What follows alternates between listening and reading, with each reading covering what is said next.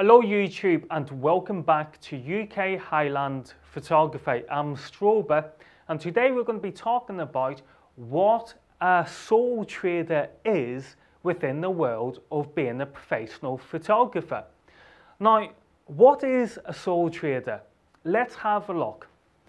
Let's say you want to start a business. It can be any business. Let's say you want to be a hairdresser.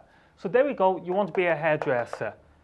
And then you think to yourself, no, actually, I want to be an ambulance driver. And then you think, no, I want to be a shopkeeper. And then you think, no, instead, I'm going to be a photographer, okay? No matter what profession like this you want to do, you will have to become self-employed. So, if you want to be a shopkeeper, you're going to be going self-employed. Self-employment is to be a self-employment is to be a sole trader, okay? So if you want to be a taxi driver, you're going self-employed again, you need to be a sole trader. If you want to be a hairdresser, you're going self-employment again, which means you're a sole trader. You want to be a professional photographer, yep, you got it, you're going self-employed, which means that you are becoming a sole trader, okay? So we can now see that all these guys here, all these different professions, is a sole trader in reality. So what exactly is a sole trader? Let's have a look in more detail. The definition of a sole trader is a person who is the exclusive owner of a business entitled to keep all profits after tax. I'm going to stop there. So that means you get to keep all the profits after tax. So what does that mean?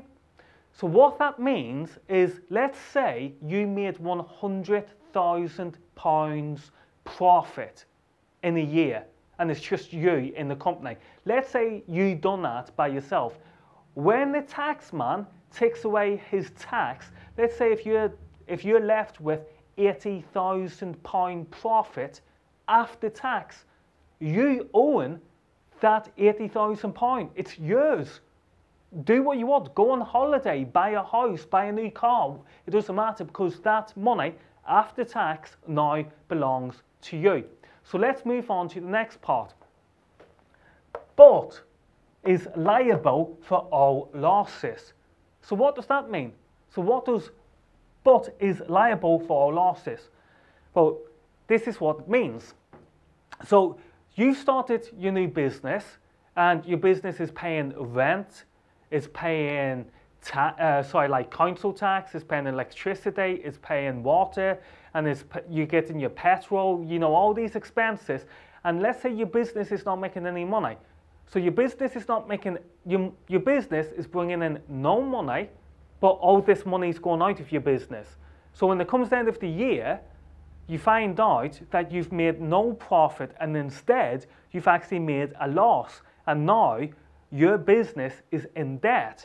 So what this means is that you, the sole trader, have to pay that debt. You are the person responsible for that debt. So as you can see now, if you made loads of profit and after tax, you keep that profit. If you made no profit and you've lost money and you've made debt, you're the one who's responsible for paying the debt. You must pay that debt. So that is basically what being a sole trader or self-employment is about. Now, once you register as a sole trader, what you have to do, is expected of you, every week you've got to pay Class 2 national insurance. So that means you will be paying something like £5 every week. So every week you will pay £5. It's just, you won't question it, you'll just give £5 every week to be self-employed.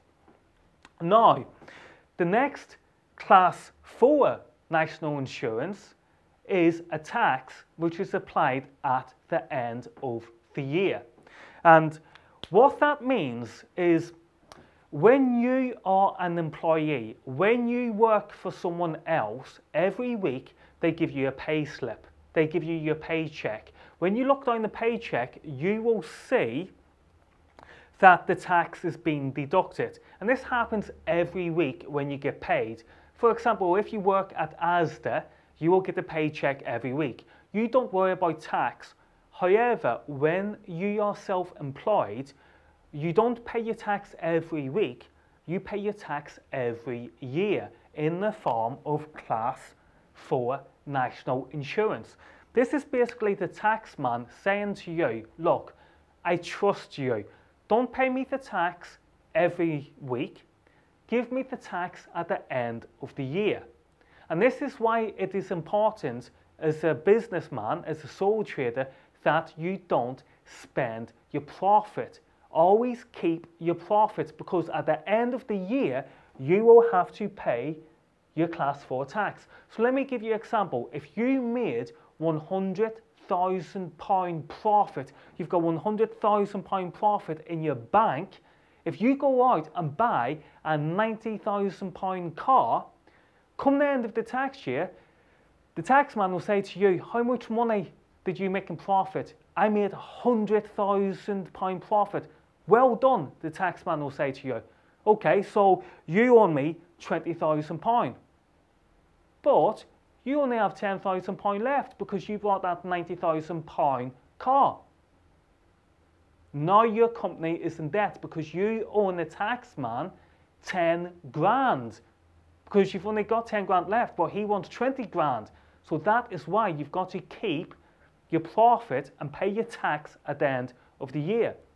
Now that's basically the sole trader. That's the world of business and how sole traders work. But as you can see, we have just walked from the idea of being a professional photographer, and then we've taken that idea and we've actually shown the reality of what it takes to be a professional photographer. Now guys, thank you for watching this video. I hope this video has helped a few of you understand it a bit more. If not, then I can only apologize, but I've done my best to try and explain it.